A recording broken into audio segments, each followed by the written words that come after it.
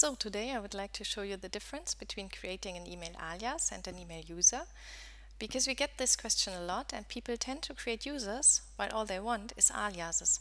So let's quickly check how it works. I go to Settings, Email, and here I can create aliases. I want to have my own domain alias, so I'm putting in alias at nothingtohide.info, and I click OK. Now I can send emails with my own domain. I'm sending an email to myself to just see how it looks like.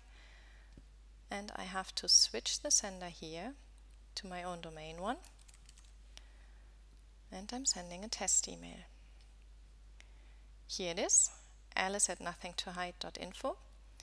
No mention of Tutanota, just my own domain. Of course, if you send internally, you'll still see it's from Tutanota because it's end-to-end encrypted.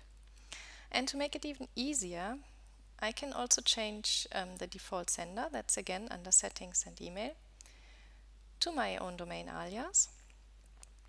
And now if I send an email, we don't really have to send it, we just check it.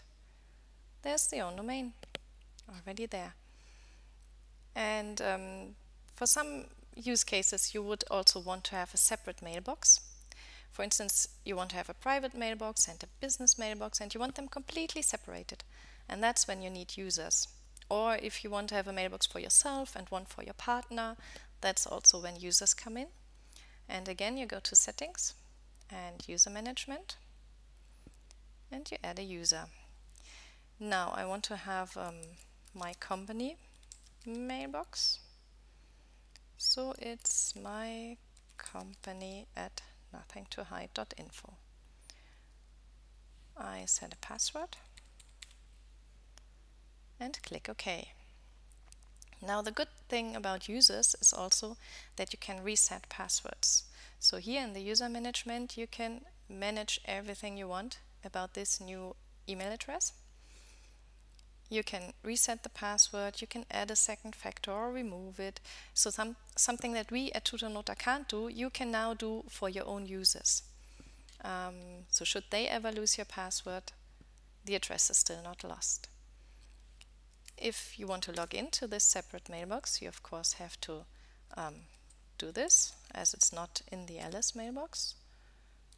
Nothingtohide.info. Yes.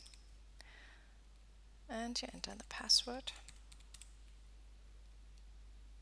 I don't want to save it.